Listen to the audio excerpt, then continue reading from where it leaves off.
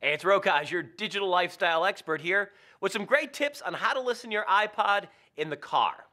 Now, iPod's a great device, but you don't want to wear your earbuds while you're driving. Well, because it's illegal, and you can't hear the traffic, and you can't hear other things around you, and the police don't go for that. So, how are some other ways you can do it? Well, I'm here to tell you.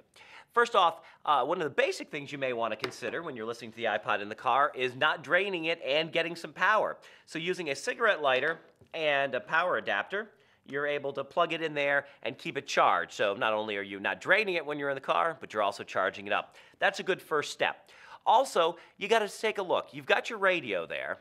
How do we want to get the noise from here into there? Well, there's a couple of ways to do that. A lot of ultra-modern cars will actually have this connector in the armrest or in the dashboard. No joke. Your Cadillac CTSs and some of your other fancier models will have it right in there ready to do it, and the heads-up display has all the major controls of the iPod right there. So you can keep this in your armrest and still control everything on it. That's one option, but if you don't have the latest model of the Cadillac and you want to listen to your car, if you've got a somewhat modern car, you might see what looks like a headphone jack sitting there in the dashboard. Well, that'll allow you to plug one end into where the headphones go and the other end into that little auxiliary hole in the side. That'll allow you to play it in there. You don't have that? Do you still have a cassette player like my wife does? Well, yes. Your cassette adapter, and those are great. You can find them at any major electronics store. One side looks like a cassette, except it's got a tail coming off of it, and that is the headphone connector that plugs into here.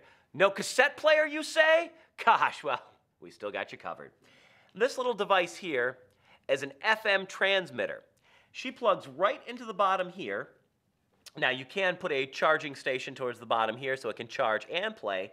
But what you would do here is you would set this to a blank radio station. And by that, there's going to be 5 or 6 pre-programmed frequencies in here, and you want to choose one that's not broadcasted on.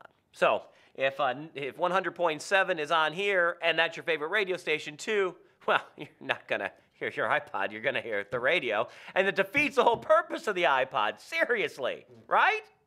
Now, so when you're purchasing it too, make sure, take a look at the back, because different manufacturers will use different frequencies. So make sure that one of them, at least one of them, is not even close to a major frequency being broadcast in your metropolitan area, or you will be very unhappy with the results. But if you get a clear signal here and there, it'll broadcast as a short FM little transmitter from this device to be picked up by your antenna. Aha! And you get to listen to your iPod there with no wires and beautiful stereophonic sound in your whole sound system.